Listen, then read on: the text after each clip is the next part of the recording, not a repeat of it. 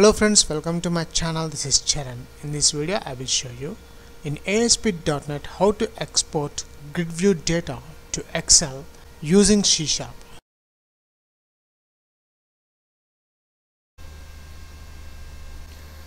Let's import this Gridview to Excel. I'm clicking the button. See here the file is downloaded, emp.xls. Our file name is. Let's open.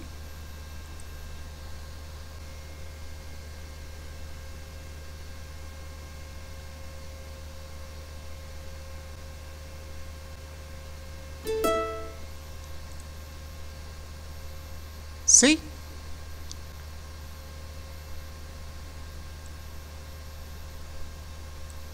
See, we got the Gridview data in Excel. If you are a first time visitor to my channel, please subscribe to get the latest updates. Notice in this browser, I have already binded an employee table in this Gridview control. Now my aim is I want to export this Gridview control into Excel format. For that I will use one button control. Let's switch back to the Visual Studio ASP.NET coding part. And this is the code we have just seen the output on the browser. I have used SQL data source to bind the data. The table name is an employee. If you don't know how to bind the data from SQL server into a Gridview control, at the end of this video tutorial you will get a link of that videos. Okay, let's start. We'll add one button control after the SQL data source. Go to Toolbox, button control, and here the button control, I'm changing the text, import Gridview to Excel. After adding the button control, switch to the design mode, double click the button control.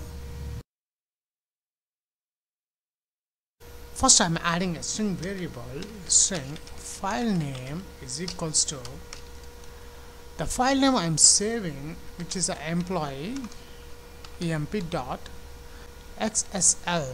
which is the extension of the Excel files, semicolon. I'm adding here one string writer class. The string writer class belongs to the IO namespace. So here I'm adding a namespace using system.io namespace. Now I can access a string writer class. SW is equals to new string writer. I have created an object. After that I'm adding the HTML text writer. HTML text writer. HTW is an object, new text writer. Here I'm adding the object SW, string writer.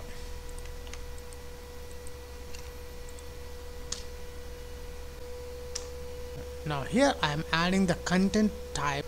So response dot content type is equals to, here the response for the content type, I need the Excel format.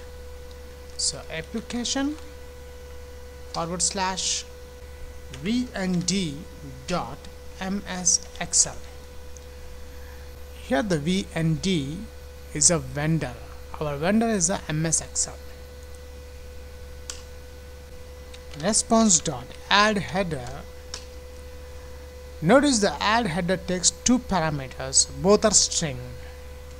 So the first parameter is the content disposition. The second string is a value. Our value is a file name.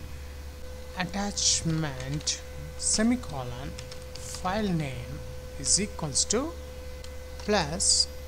So I'm adding this string file name here.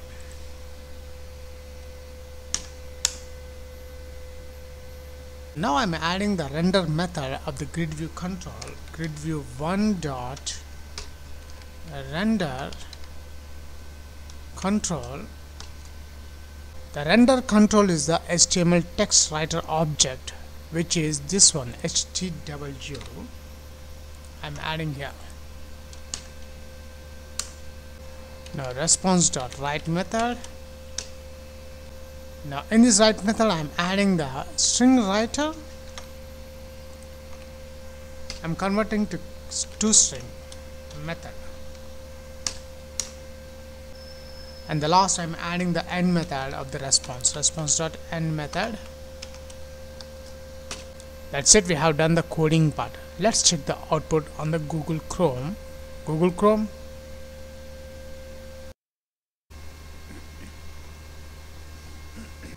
So here we got the output after adding the button control. Let's import Gridview to Excel.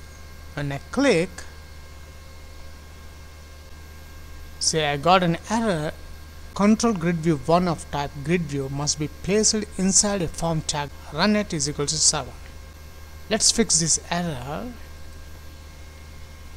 To fix that error, we need to add an override method, which is verify rendering in server form. When we use that method, the compiler thinks the controls are rendered before exporting the data. Let's add that method. Public override void verify rendering in server form control. I'm deleting this base.verifying in server form control. That's it, we have done. Friends, here the extension is wrong, which is the XLS. Is the extension of the Excel files. Let's check the final output on the browser. Google Chrome.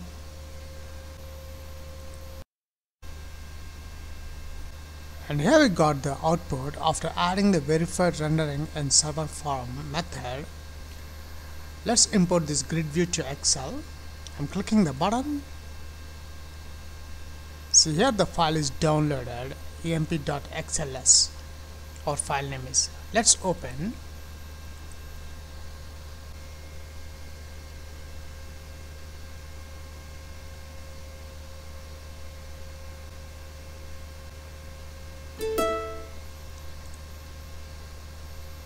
See?